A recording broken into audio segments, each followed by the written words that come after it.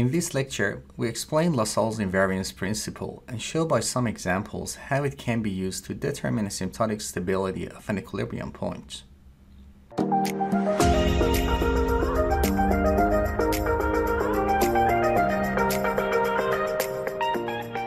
Asymptotic stability is an important property of a system to be determined. We have explained in a previous lecture how to determine asymptotic stability using Lyapunov's stability theorem. But it often happens that v dot, which is the derivative of the Lyapunov function candidate, is only negative semi-definite, and therefore we can only conclude the stability of the origin using Lyapunov's stability theorem. Fortunately, it's possible to draw a conclusion on asymptotic stability of the origin using LaSalle's invariance principle that we will present in this lecture. We make a definition before stating LaSalle's invariance principle. A set omega is positively invariant with respect to x dot equals f of x if all trajectories starting in omega stay in omega forever. As an example, the set omega equals x in R such that the absolute value of x is less than or equal to 1 is a positively invariant set with respect to x dot equals minus x. To prove this, we only need to check the boundaries of the set and show that if a trajectory is on the boundary of the set, then it goes into the set. Let's start with x equals 1. At this point, x dot equals minus 1, and therefore the trajectory goes into the set. When x equals minus 1, x dot equals 1, and again the trajectory goes into the set. So none of the trajectories inside the set can leave the set, and therefore the set is positively invariant. In the second example, consider a general nonlinear function x dot equals f of x, and let the function v be a positive definite function, and v dot be a negative definite function. The definitions for positive definite and negative definite functions are given in the Lyapunov stability lecture, which is linked in the description below. Define omega as the set of all x in Rn such that v of x is less than or equal to c for some positive constant c. Since v dot is negative on the boundary of omega, any trajectory starting on the boundary of the set goes into the set. So no trajectory can leave this set, which means that omega is a positively invariant set with respect to x dot equals f of x. We are now ready to state LaSalle's invariance principle.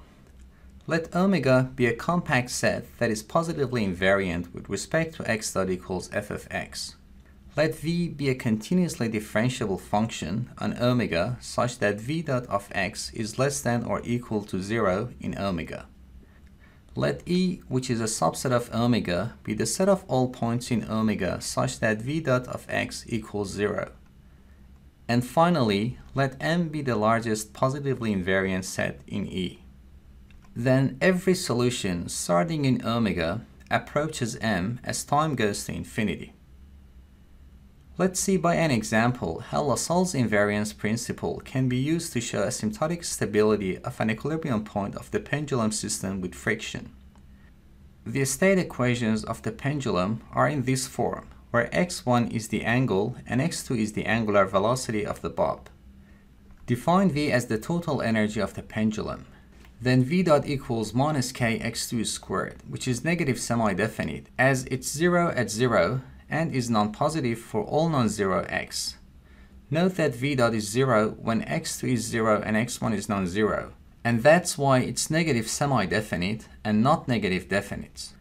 We now find the sets omega, E, and M. We know from LaSalle's principle that the set omega is a compact set that is positively invariant with respect to x dot equals f of x. The set omega is usually chosen as a level curve of v if v is a positive definite function. But if v is not positive definite, then finding omega may not be easy. In this example, v is locally positive definite, so we can choose omega as one of the level curves of v. The level curves of v are shown in these figures. We only need to find one of the closed level curves around the origin. Let's choose the set omega as omega equals x in R2, such that v of x is less than or equal to 0.5. We know from example 2 that this set is positively invariant with respect to the dynamical model of the pendulum. Note that we could choose any other compact set such as v of x is less than or equal to 0.2 or 0.1, and they are all fine. According to LaSalle's principle, the set E, which is a subset of omega, is the set of all points such that v dot of x equals 0. To find the set E, we let v dot of x be 0 and obtain that minus k x2 squared equals 0, which implies x2 equals 0. So E is the set of all x1 and x2 in omega such that x2 equals 0. This set is illustrated in this figure. We now compute the set M, which is the largest positively invariant set inside E. To find M, we let x2 equals 0 for all time. So x2 dot is also equal to 0. Then by using the system's dynamical model, we obtain that when x2 dot equals 0, minus sign of x1 minus kx2 equals 0. Since x2 equals 0 on E, we have sign of x1 equals 0.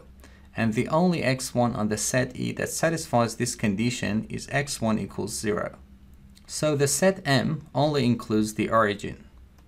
LaSalle's invariance principle says that every solution starting in omega approaches M as time goes to infinity.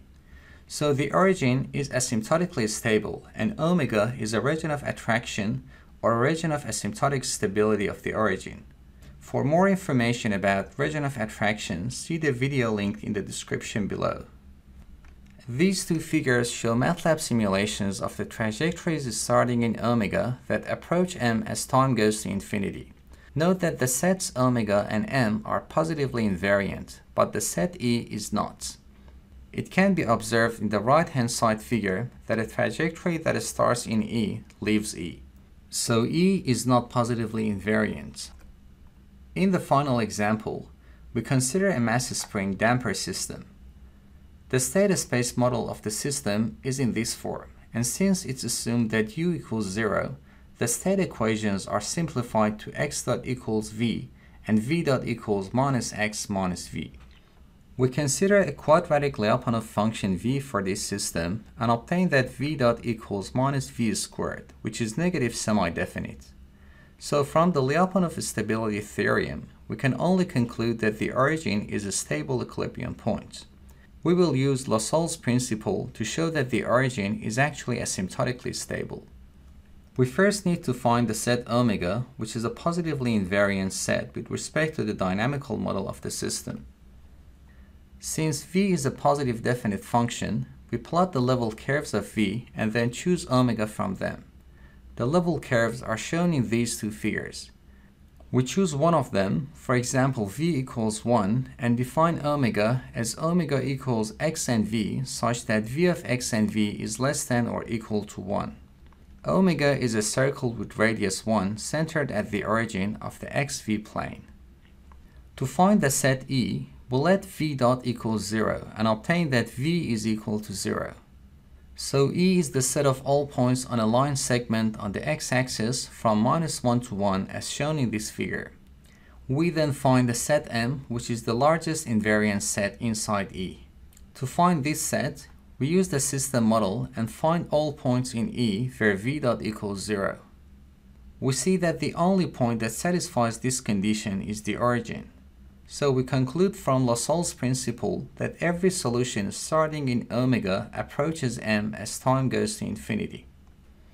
At the end of this lecture, we want to compare Lyapunov stability theorem and LaSalle's invariance principle. In the Lyapunov stability theorem, the function v of x should be positive definite on a ball around the origin. But in LaSalle's principle, v of x only needs to be continuously differentiable on a set omega, where omega is a positively invariant set with respect to x dot equals f of x. In most cases, the function v in LaSalle's principle is also chosen as a positive definite function so that finding omega becomes easy.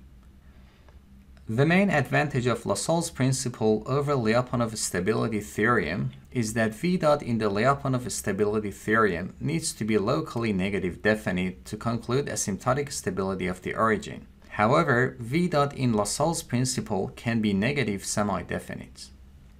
Lyapunov's stability theorem was proposed by Alexander Lyapunov in 1892, but LaSalle's invariance principle was independently discovered by Krasovsky and LaSalle in 1959 and 1960. This principle is also known as LaSalle's principle, LaSalle's theorem, Krasovsky-LaSalle's principle, and Barbashin-Krasovsky-LaSalle principle.